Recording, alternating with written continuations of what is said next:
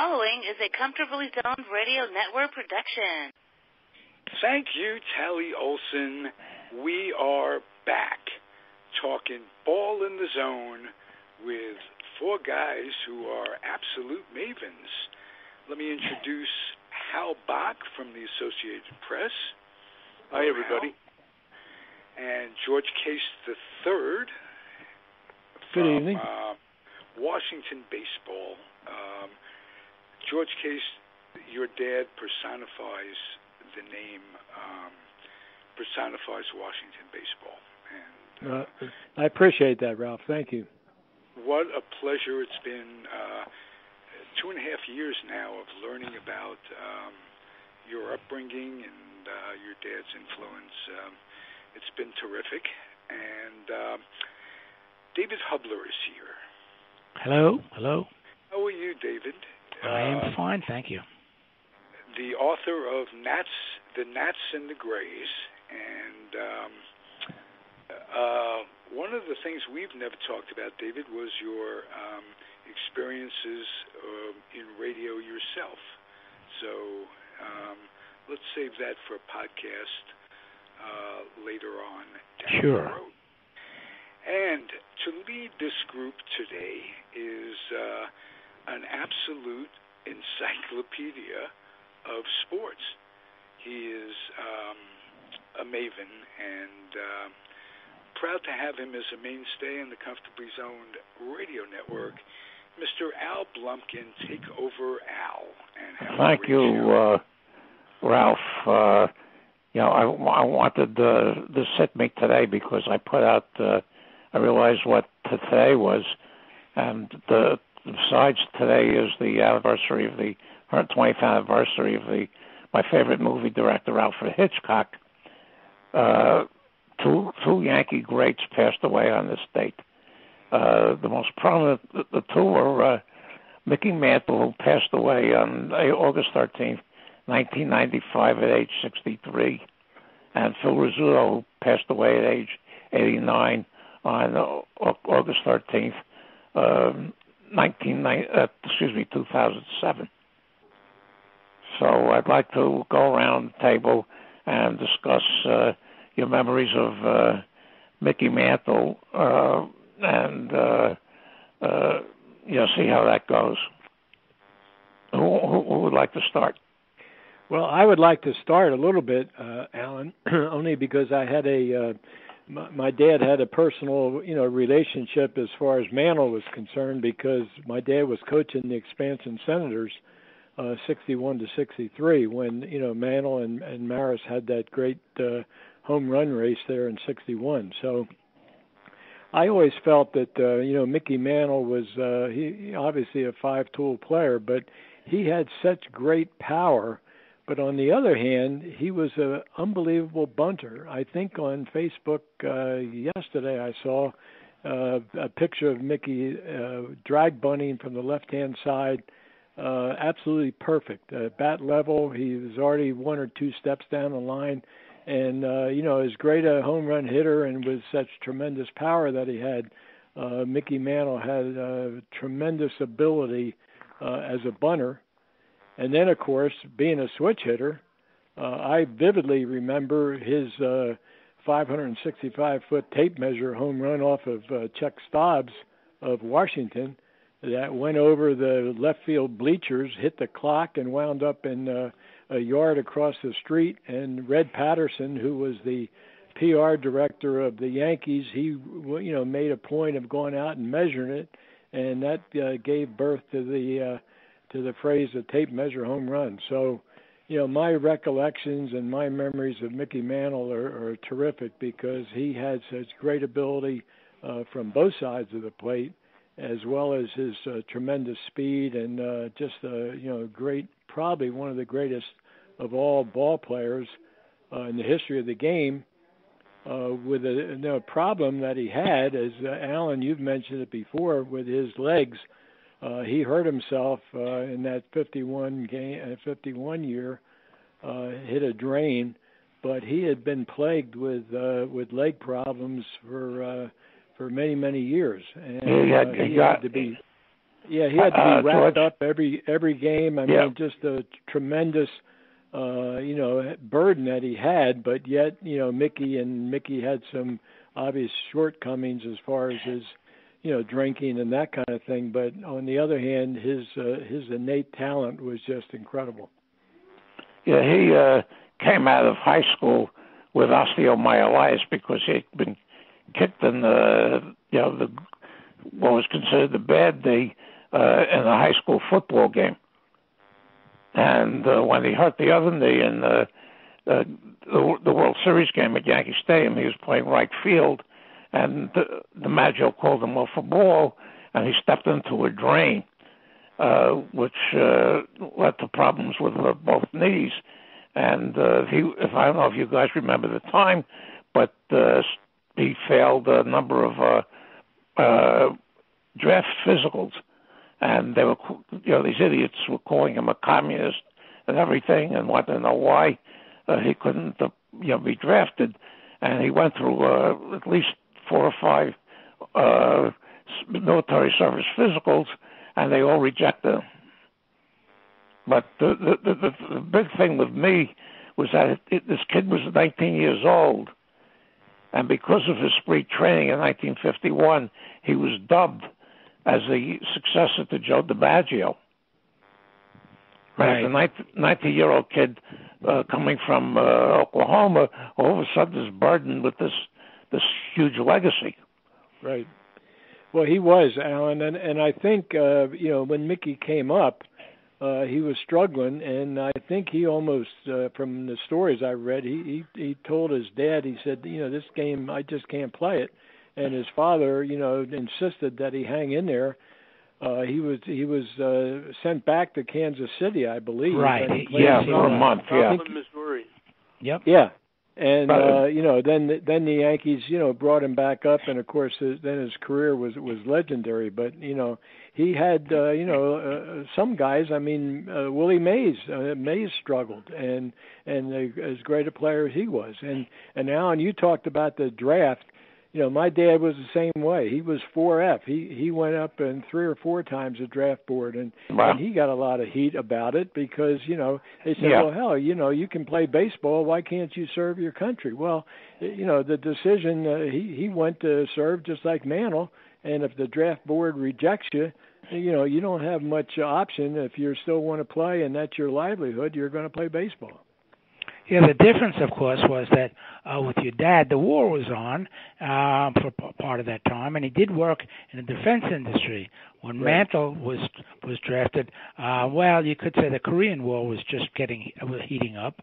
But, I mean, for somebody to call him a communist, I mean, Mickey is a great ball player, but I don't think he knew much about communism. Well, no, David, you're absolutely right. I'm sure that Mickey, the furthest thing from his mind was political discussions about communism versus capitalism. So, but to be thrown in there and being called a communist because you're not serving your country, I mean, that's just not fair to him. I mean, it wasn't his choice, and you're right, David. The Korean War was going on. Sure. I've got pictures of Whitey Ford. I mean, Whitey Ford in uniform and at the start of his career. And the fact that, Ted Williams served twice. But they were physically fit and they were able to do it. And, May served, Yeah. I think if Mickey Mantle would have served if he could physically, but he just couldn't do it. I'll tell you one thing. I think if he had 2 good knees the entire time he was playing, he could have broken every stolen base record there was because he was that fast. Oh, he yeah. didn't have to steal. Yeah, because he could hit home runs. I think the fact that he was so fast led people to say, well, if you could run that fast, how can you have bad knees? Right. How is that possible? That was the conflict that people brought up. And but he was at that point he wasn't really running as fast as he once did, which these people didn't understand. I mean, he was fast, yes, but he'd lost. Well, also as a switch hitter, and I mentioned earlier about being a bunter. I mean, a left-handed bunter with good speed. You don't have to be great speed, but you have an advantage because if you're a good bunter, you guys a step or two off the plate already when you're dragging. And I think Mickey had something like 180, bunt base hits. So I mean that was an incredible accomplishment for a guy like him. And we're talking about with his injuries, who knows how fast he could have been. Right, that was my point. They mentioned earlier Phil Rizzuto also died on this day, and Rizzuto was a great bunter.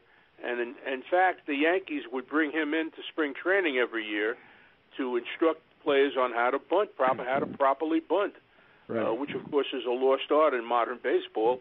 But he was a great bunter, and he had great speed, and that helped him. And he utilized it, and Mantle did the same, and that's it's smart baseball.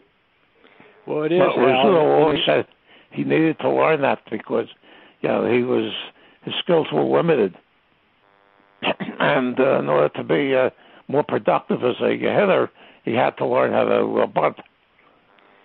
Well, Phil was, he was on the small side, and obviously didn't have to have a lot of power, and yet, he had to be the ability to get on base, which he did, and terrific, infielder.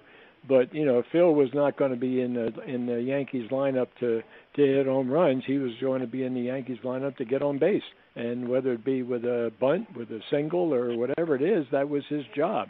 And he was a tremendous talent in his own right. And I've always maintained, and I have a problem with younger fans. If you said something about Phil Rizzuto or Joe DiMaggio or whatever, oh well, Joe DiMaggio was Mr. Coffee and Phil Rizzuto was the Yankees announcer. I mean that's their frame of reference. They don't realize the greatness of those two guys as ball players. You can throw Yogi Berra into that mix. Right, absolutely. You're right with Yogi. Yeah. Same thing. Yep. Well, Rizzuto shilled for that home loan company too. Yeah. Household finance. Yeah. Yeah, household finance. Yeah. But the Yankees, they had to work in the off season back then. The Yankees did something was embarrassing with Rizzuto.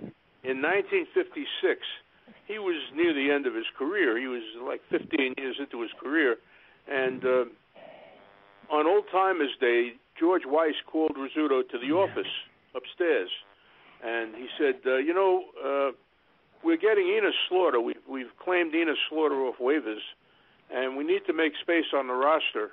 This is on Old Timers Day. Who do you think we should cut? And Rizzuto said, what do I know? And Weiss said, well, we decided we're going to cut you. On Old Timers Day, to cut one of the great Yankees of all time was it was outrageous. But Rizzuto wound up in the broadcast booth for 40 years after that. Yeah, so it turned out well for him. He said the best thing he did. Hal. He said the best thing he did after Weiss told him that he was no longer wanted was go away for a couple of weeks because he was really ready to make a big public issue of the whole way this was handled. And he kept his mouth shut, and they offered him the job in the booth. And as he just said, he lasted forever there. Well, in fact, started doing the color, and then he wound up as the main play-by-play. And of course, people listened to him simply because he was so funny and so, the game wasn't all that interesting to him sometimes. He'd leave in the seventh inning. And I was going to say, David, that's what he used to do, right? He used to leave to beat the traffic to go home. Right. He had to go across the bridge to go home to New Jersey. I'll tell you what's very funny, and whenever I get to feel low, mentally, I go into YouTube and I put on his induction speech. Oh. And it's so damn funny that you can watch this a million times. It was a total street. I don't know if you guys have ever seen that. His whole family. No, I'll have to look. You have to look at it. It was basically a stream of consciousness. He jumped from one thing to another, and it was hysterical. He was my favorite ball player as a kid, and our dog, who passed away in May, was named Phil after Rizzuto. Wow. As far as Mickey Mantle's politics, the only time Mickey Mantle ever appeared for Congress, they were doing think it was 1958, they were doing a antitrust hearing, and they called Stengel. And Casey went down there and gave a whole monologue from when he broke into pro baseball in 1910. And it was, of course, nobody could understand it because it was in Stengelese. So he gets off there, and they called Mickey Mantle up there. He said, "I agree with Casey." Yeah, and Mantle was cracking up the whole time Stengel was speaking, and so were the congressmen. I forget it was a House or Senate committee. I don't remember, but I mean, they called him more for the joke aspect. Although he was a banker in the off season, and he did know something about banking and antitrust, but he wasn't going to give them the benefit of the doubt and give them a straight answer on anything. Well, in talking about Mantle, and I always bring this up because I thought it was, just very, very funny, with the Phil Linz harmonica incident on the bus. And, Phil's playing Mary Had a Little Lamb or something in the back of the bus on a harmonica, and Yogi Berra is incensed, and he's in the front. He told Linz to knock it off. And Linz couldn't hear Yogi, so he says to Mantle, he said, "Mickey, what did Yogi just say?" And Mickey says, "Play it louder." Yeah. The Berra Yankees was the manager then. Doubleheader that day. Yeah, they had Berra was the doubleheader, manager. so Yogi wasn't in a fun mood at that time. Yes, right. Yeah, they had just coming off getting swept in a series by, I think, the White Sox. That's but right. one of the things with Mantle is that he never really got accepted until he had the big year in 1956 when he won the Triple Crown, and Teresa Brewer put out that record, "I Love Mickey." And they had a big year in 1957, missed part of the World Series, and then he had, for him, very mediocre years in 58 and 59 especially. They got Roger Maris from Kansas City, and they thought the home run chase in 1961. And people were rooting for Mantle rather than Maris to break the record because they regarded Maris as an outsider. Right. So Mantle became... What Alan just said is quite true. And Mantle once told me that because he had succeeded DiMaggio in center field, even though he was a great player, he wasn't very popular with the old Yankee fans. And he once told me the best thing that ever happened to him was the arrival of Maris, because Maris was challenging Babe Ruth's record. And the fans got on Maris. They didn't want him to break Babe Ruth's record. Because Mantle suddenly became the good guy. And they started rooting for him and cheering for him. But until then, he was not the most popular Yankee because of the fact that he was succeeding the Yankee Clipper, Joe DiMaggio. Well, in 1963, he crashed into a fence in Baltimore and broke his ankle or something, and he came back a couple of months later. They called him out of the dugout, this Yankee Stadium, to pinch hit, and this was the first time in about 2 months he was playing. He got up there and hit a home run, and the place went crazy. He goes back into the dugout and tells Ford or somebody, because he was drunk. Yeah, he'd been out boozing it the night before. Yeah, and he said to Ford, "Those people don't know how hard that was." That's right. That's right. He didn't expect to be playing. He didn't expect to be put in. I was present for two of his monsters. The first game I ever went to in September 1953, he went into the center field bleachers. I ran right-handed against the Tyko left-handed Billy Heft. And then in August, in fact, the anniversary was yesterday, August 12th, 1964. I'm sorry, 60. It was 64, they had just brought up Mel Stottlemyre. He pitched his first game, and Mantle had a shot off a White Sox pitcher named Ray Herbert that went over. They had that black screen in the bleachers, and he had it over the damn thing. Yeah, it almost went out of the stadium. Against Pedro Ramos. Yeah. He almost hit it out of the stadium. Yeah, that's the one that hit the facade up at the top, on the right field. Yeah. It's funny. My first game, since you brought that up, my first game was in 1951, and I can distinctly remember sitting with my father. In fact, DiMaggio hit a home run to win the game, 9-8. But the interesting thing about it, I remember that. But of course, Mantle was in right field, and nobody mentioned that's Mickey Mantle out there. So I have no recollection of him being there. I just remember my father saying that's where DiMaggio's plays, right there in center field. And sure enough, of course, he did. But who knew Mickey Mantle in 1951? Yeah, and well, I think he had tremendous David, spring training. Right. I think 51 was DiMaggio. I think he retired. It was his last year. That's right. Last year. That's right. Yep. Yeah. And of course, to my father, who had seen Ruth play and Gehrig, and was a lifetime Yankees fan, seeing DiMaggio out there was a thrill, which he imparted to me. And then, of course, and I told DiMaggio this story once, but I think I've mentioned this before. He had, I was sitting right next to him in the dugout, and he didn't bat an eye. And he heard so many of these stories for his whole life that, one more story he probably couldn't take. But I said to myself, I'll be damned if I'm not going to finish this story, because I'll never have another chance to talk to this guy again. Well, the thing is that a lot of the players who were Mantle's teammates, and I think they had on the plaque in center field when they did one on Mantle. It's a great teammate, because they saw Mantle wrapping his legs every day, and they were, they said if he can do that, we can get out there. I can get out there and play. Well, DiMaggio never had a reputation as being a great teammate. I forget. Well, he was very aloof, yes, DiMaggio, exactly. and basically, I read a story about him with Yogi Berra. This was 1949 or 48.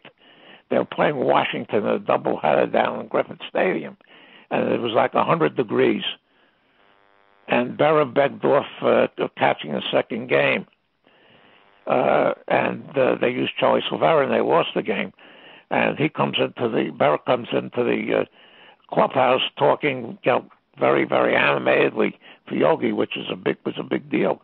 And DiMaggio stared at him and says, "You're 23 years old, and you can't catch both games of a doubleheader."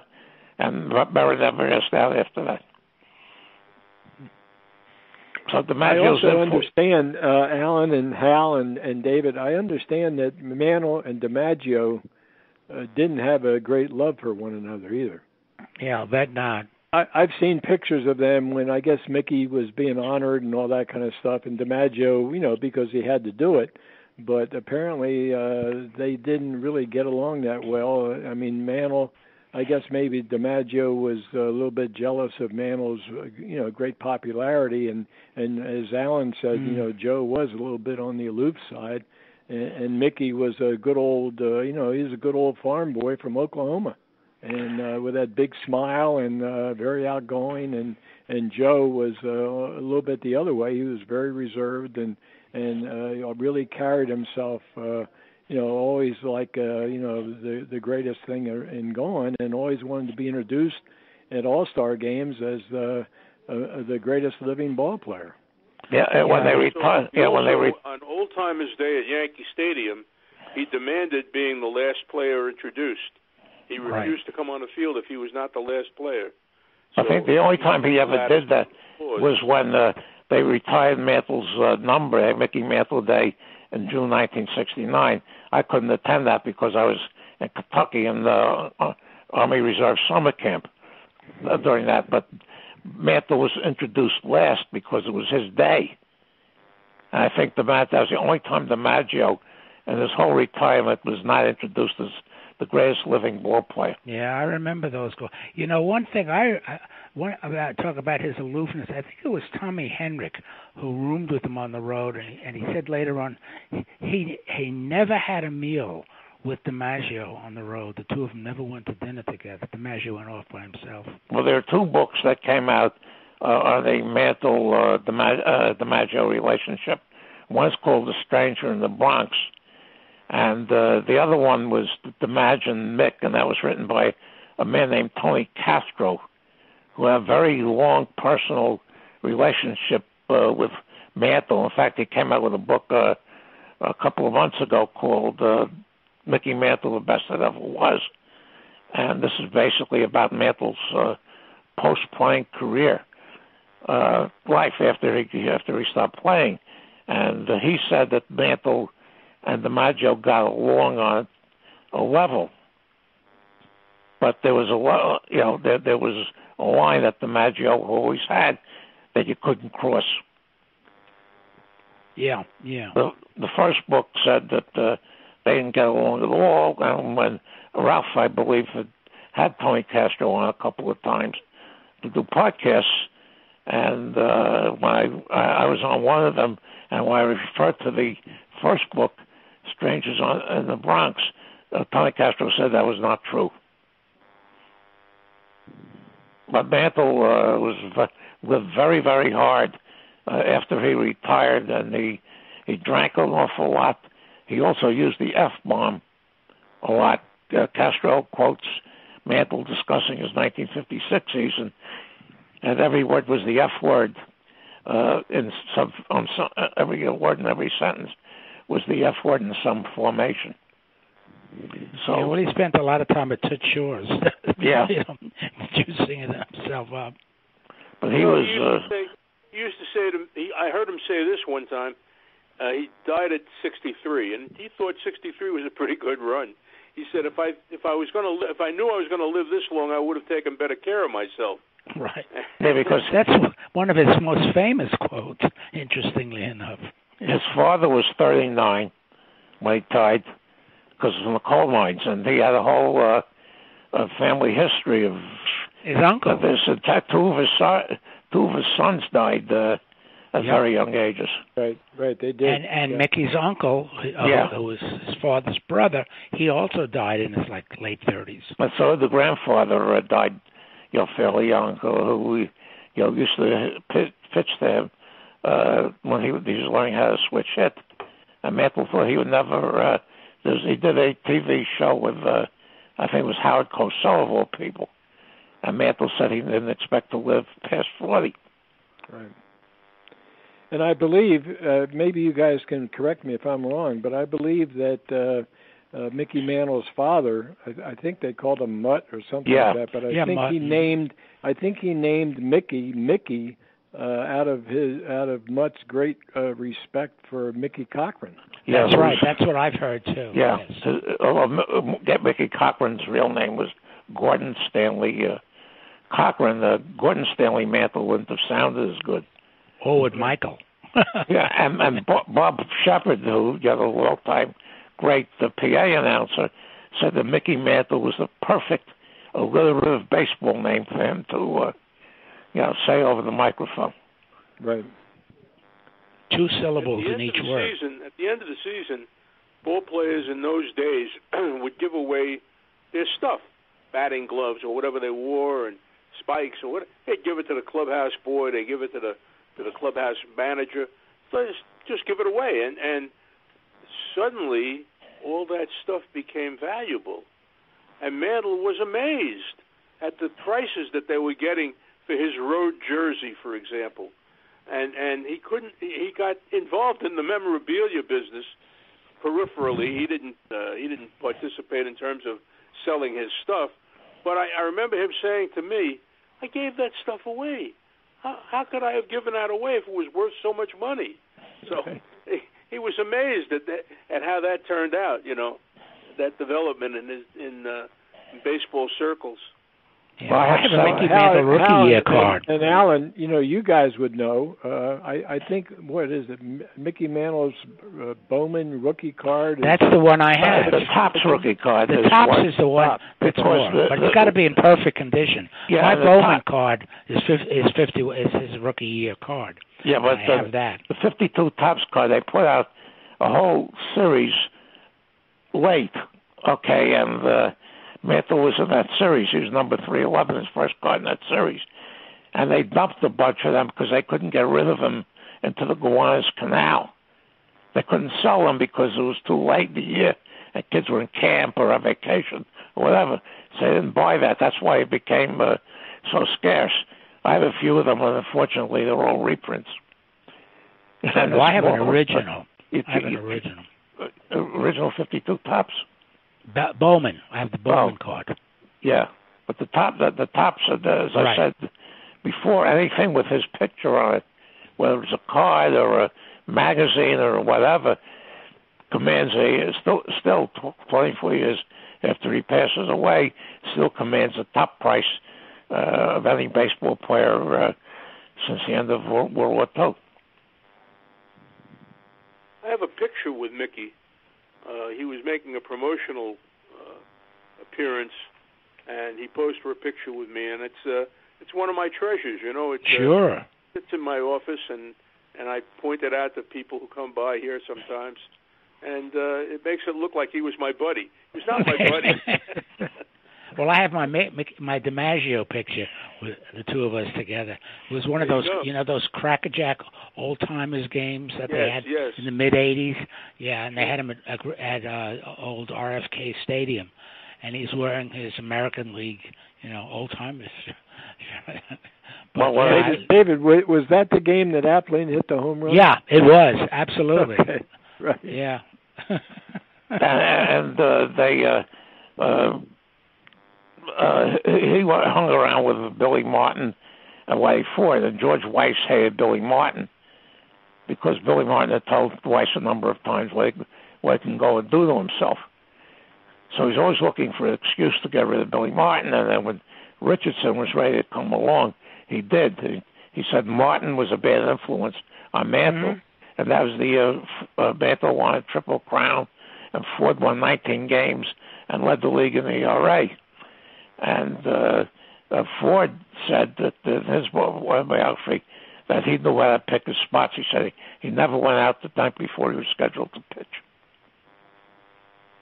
But Mickey, just as soon as he was exposed to the nightlife here, and Castro does a very nice job in this book on him, that he just was out every single night. And, it really eventually caught up with him. Also, Casey said, I was going to say, as part of that, he wasn't a very faithful husband either. No, in fact, his father, he found some older woman, and Castro goes very deeply into this book that just came out in New York. The actress wanted to, and his father told him when he was in Kansas City, you have to marry Merlin after the season is over.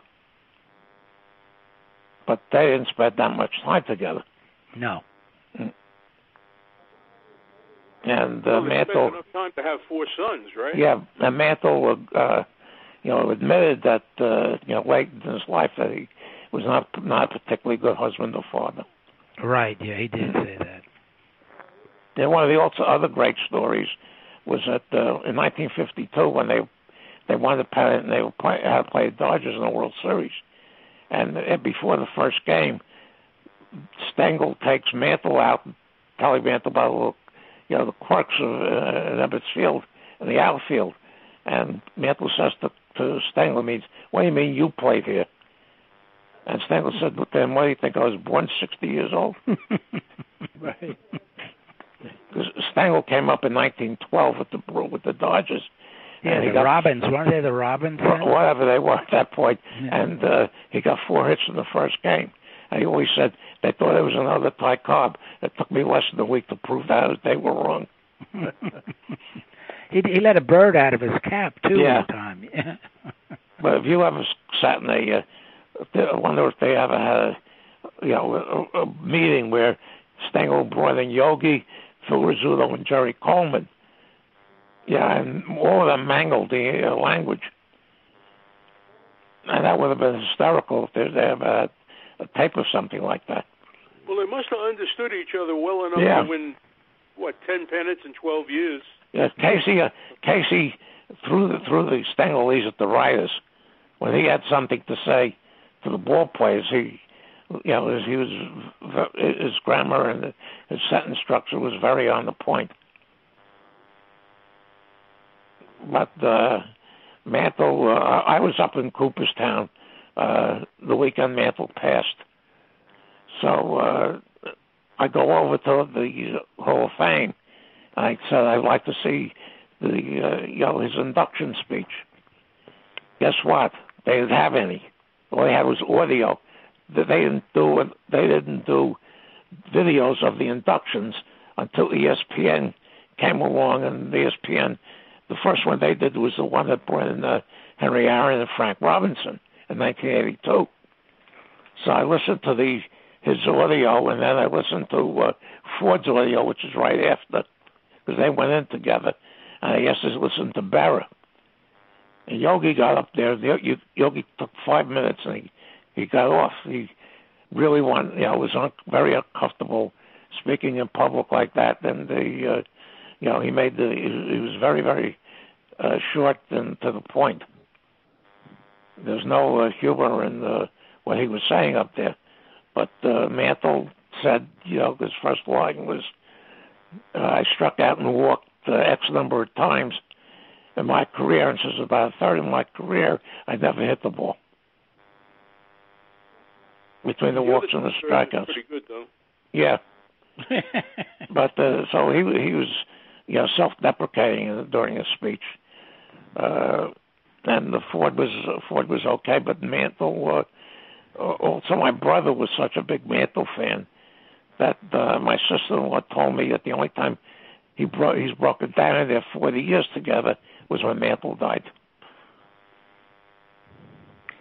Now, I believe, and maybe you guys can remember, but I think Bob Costas gave the eulogy at Mantle's funeral. And it was very, very touching. He's still walking around with a Mantle card in his wallet. Is that right? Yeah. Oh, yeah. He was a big Mantle guy. Right. Well, I hope he doesn't do it for me when I go, because I can't stand Costas. Well, a lot of people can't. A lot of people can't, but he was so well known, and as Hal said, if he was a great fan of Mantle's, that given the eulogy was very appropriate. Well, yeah, that was like Mel Allen on Lou Gehrig's day, Right. Yep.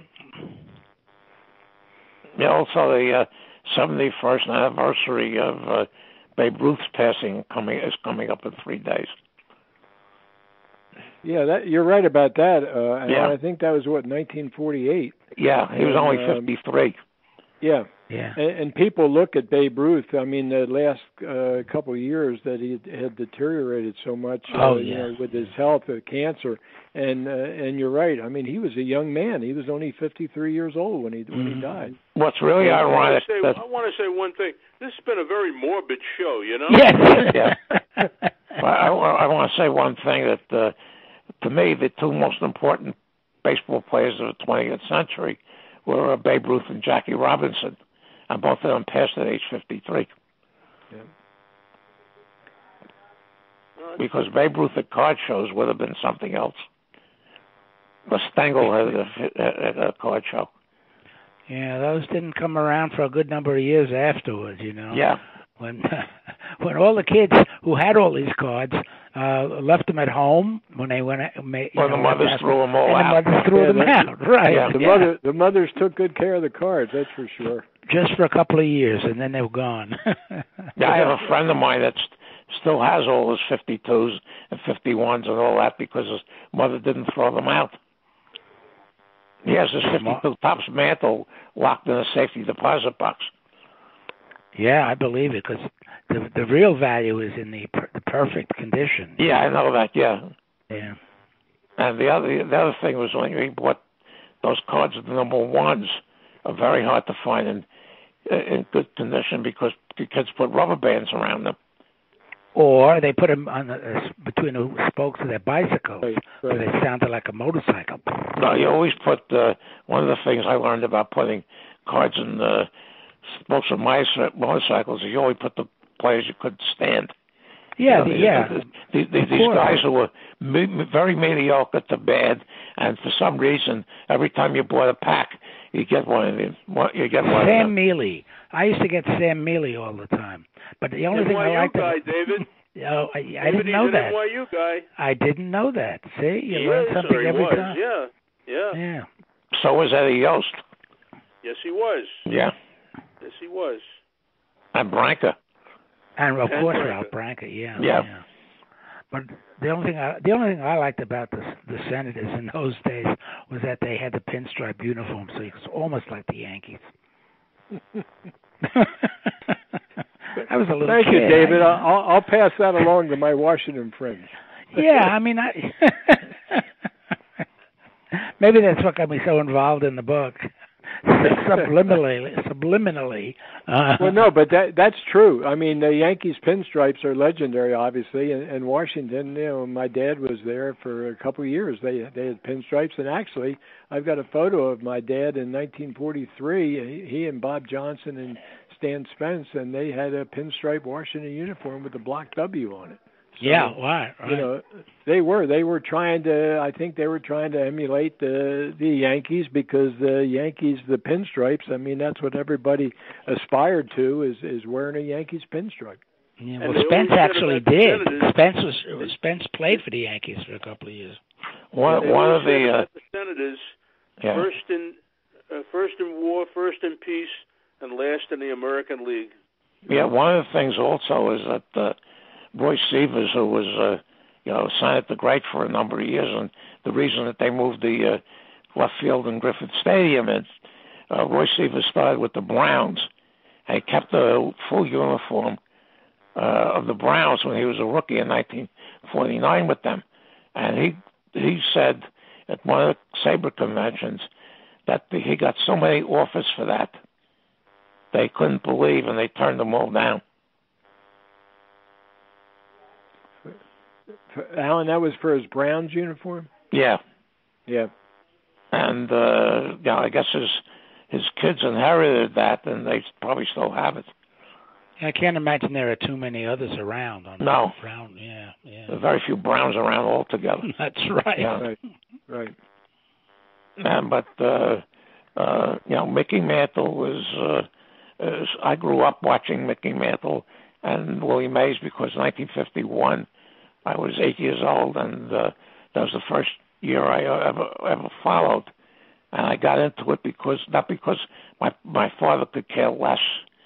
I was going to get to games with friends of mine coming from Queens up to Yankee Stadium when we were 12, during the daytime. We didn't have to feel any thing was going to happen or anything like that.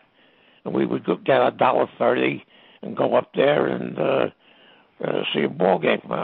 So anyway, what got me interested in it was the cards, because I bought the 51 moment cards, and I saw Yogi Berra. Says, "Who the heck is this guy?"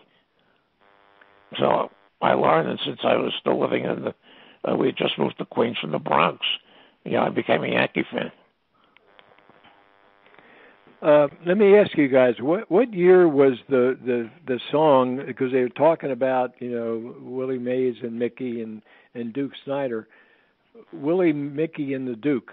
That was written by a guy by the name of Terry Cashman. It probably came in. We had the Sabre convention here in 1991, and he did it, so it had to be either 1989 or 1990. What, that he wrote it? Yeah. He got that song goes back a long way. No, Willie, Mickey, and the Duke? Yeah, oh, yeah. I'm sure it does. I'm sure it does. I can remember hearing it on the radio before we even had a television. Well, there was I Love Mickey. I know with that Teresa one, Brewer, yeah. Yeah. And but Willie, Mickey, and the Duke, Terry Cashman came in to the convention, sang the song, got up and left right after he finished. He hated baseball. He had another engagement. Yeah, I'm sure, yeah. And we had Mel Allen at that convention. A one-hit wonder. And we had Mel Allen at that convention. We had to bring him in a car because he didn't drive.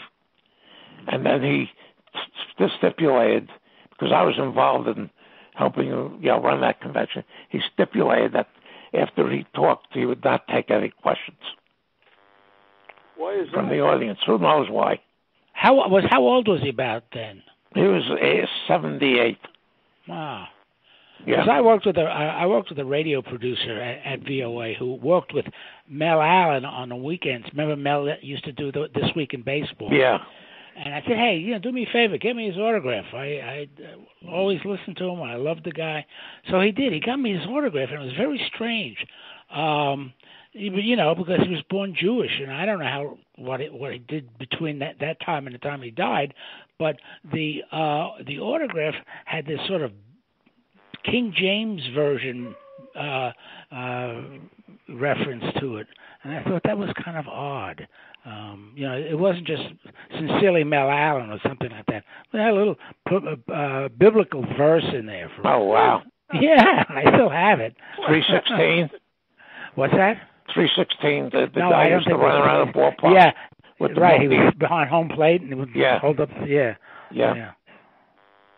But Mel Allen has quirks, but he was the first announcer that, when I started watching the games on TV.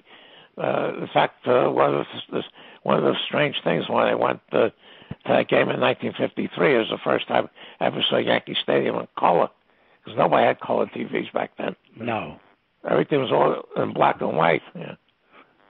It was interesting that the two best announcers in New York in those days were both Southern boys. Yeah. Red Barber and Mel Allen. Right. And David, Mel Allen was Jewish, right? And Melvin Allen Israel was from Alabama, wasn't he? Yeah, Melvin Allen Israel. Yeah, Red Barber got canned by the Dodgers because he was a Ricky guy. He was actually a McPhail guy, but Ricky, he liked working for Ricky, and O'Malley got rid of all the Ricky people after he took over. I think one of the things that made them so popular was in many cases, especially with Red Barber, was the slow cadence. Yeah. That sort of evoked the game itself. Because a lot of people complain it's too slow, but they don't know what they're talking about. But, I mean, here it is, middle of Manhattan, Brooklyn, the Bronx, and things move kind of fast, And then there's Mel Allen, and to a greater extent, Red Barber with his southernisms and his slow. I mean, it really made listening to the game on the radio that much more enjoyable. Red Barber didn't. Like Phil Rizzuto as an announcer because Red didn't think any of these ex-ball players were prepared. And the Yankees got rid of Red Barber after 1966 because they were doing a game at the end of the season. The Yankees finished last that year. They were playing the White Sox, and they had about 400 fans there. And Barber told the cameraman to pan the ballpark.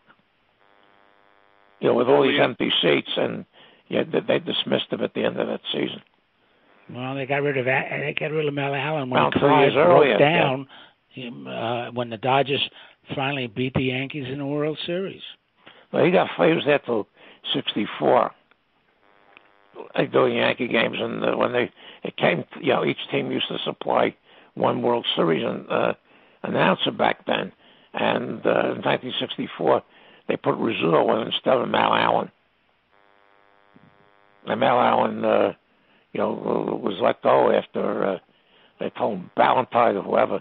They let him go after 1964.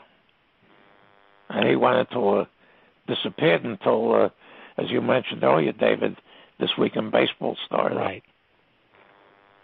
And he did a really good job with that. I thought that was a really fine show. Well done. And I think he started in Washington. Mel Allen. Maybe, I don't know. But he was like a staple. And then what happened in the mid '60s? All the staples were gone. Yeah. Until they. Steinbrenner came in and built the team back up. Well, you get to a certain point, and the years sort of become compressed. Yeah. And when I hear what's his name, the Yankee announcer now who just came back, John Sterling. John Sterling, and they're calling him the voice of the Yankees 40 years. And I think he couldn't be there 40 years. I mean, it's impossible. Mel Allen is still there somewhere. John Sterling is 81. Yeah, I know. I heard that. Susan Wolman is turning 70 this year. So it's amazing that they're still out there announcing these games. But we can get the whole discussion of announcers, and everybody will tell who they can't stand. Because my standard with announcers is that the less they annoy me, the better I like them. Yeah. Well, sure. Well, that's the whole thing about Vin Scully and Red Barber. They paint word pictures, and that's the gift. You don't have to be up there pontificating, but you describe what's going on, and you want to listen to those guys. They're such great announcers, and Vin Scully, I guess, just retired, didn't he? After after what 50 years ago, or 60, whatever it is. Yeah. Yeah. They were great announcers, and I think that Red Barber, matter of fact, I've got you talked about Mel Allen, I've got a radio tape, the 43 All-Star game, and Mel Allen and Red Barber were in the broadcast booth together. Wow. So, wow. I mean, they go back a long, long way.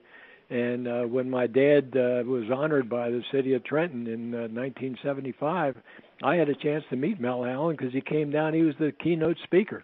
And I've got a picture of Mel and my dad signing this large portrait we have. And, I had the pleasure of actually meeting Mel Allen. And he said to the audience that night, he said, I could have been a lot of places, but I wanted to be here tonight and try to honor George Case. So, wow. I have a very fond memory of Mel Allen, both as an announcer and from a personal point of view. Yeah, I'm pretty sure he started in Washington. It could have been, I don't remember. I know that Arch McDonald had been in Washington, went to New York, and then came back to Washington. And it could have been during an early time frame, Alan, that Mel Allen did go and do some broadcasting in Washington. I mean, Bob Wolf was there for a long time, and Arch McDonald and those greats. But it could have been that Mel did get his start. And he was the Yankees used to after they fired him, they used to try him for old timers days. They used to bring him in every so often. Right. But he was the voice of the Yankees. When I started following it, and he just was. I know when he was doing double headers and Valentine Ale. Yep, it was Valentine's last. I can always remember those home runs, right? Yeah, and beer was the first game, and Ale was the second game of the doubleheaders. And he sometimes during the second game of the doubleheaders was a little, to the wind. Right. Well, their sponsor also was White Owl Cigars. Yeah, White Owl Wallop. Yeah. But or a 3-ring blast with Valentine beer. Right. Yeah. And he was so quaint. How about that? Everybody, evening everybody, and he was just part of it. The whole setup when I started following. Well, he spanned the greatest era in Yankee baseball. From Ruth and Gehrig to DiMaggio and Mantle. I mean, even Sterling hasn't had that kind of good luck. He's had several really good years with the Yankees and a couple of, three World Series in a row, things like that. But to go from Babe Ruth and Lou Gehrig to, Mickey Mantle and Joe DiMaggio. Well, you're talking about icons of the game. Right. There were. Today, I mean, we have some great players. Don't kid me. You're right. There are some Absolutely. Great players. But you can't mention them in the same sentence with Babe Ruth and Lou Gehrig and Mickey Mantle and Joe DiMaggio. You just can't. Those guys really were icons of the game. DiMaggio hit in 56 consecutive games. Nobody's ever going to do that. And then 17 again afterwards. 14 home runs. Yeah, well, he was a lot better before the war than he was afterwards. Yeah. You know, it's a different era. What DiMaggio had the record for base hits in the Pacific Coast League. Yeah. Before he came up, he hit like what more than 56. 398. No, I'm talking his batting average. I'm talking about how many he had consecutive games with a base hit. It was more than 61. I think it was 61. Yeah, that sounds about right. Yeah, but they used to play very elongated seasons. They played 170. A couple of years they even played 200-game seasons because the weather was so good out there. Yeah, well, but that didn't affect hitting 61. No. Well, what happened with DiMaggio was he hurt his knee getting out of a cab, and the Yankees are the only ones willing to take a chance on him. Well, they picked the best of the three, that's for sure. Yeah, Dominic was a terrific ball player in his own right. Yep. Yeah, he was. Mm-hmm. Hey guys, this was great. You know, we could talk all this stuff, and Forever, I know Alan, Hal, you mentioned about being more, but I think we ended on an upbeat discussion. Yeah, we did. We managed to get out of the morbid part. Yeah, there you go. Knowing Alan, I thought he was going to choose a topic like the 23 Phillies. What? No. I was thinking of doing the whole Yankee dynasty from 47 through 49 through 64, but that would take forever. So when I was you were going to name all the players on all the teams. When I was posting about Mantle and Rizzuto today, I figured this would be a good topic. Yeah, it was good. I didn't realize very it myself, good topic, Alan. It was. Hey, thank you. Excellent. I got to run, guys. So always good to talk to you. All right. Take care. See you next week. Okay. Nice topic, Alan. Everybody. Okay. Talk to you. Right. Bye, Hal. Bye, David.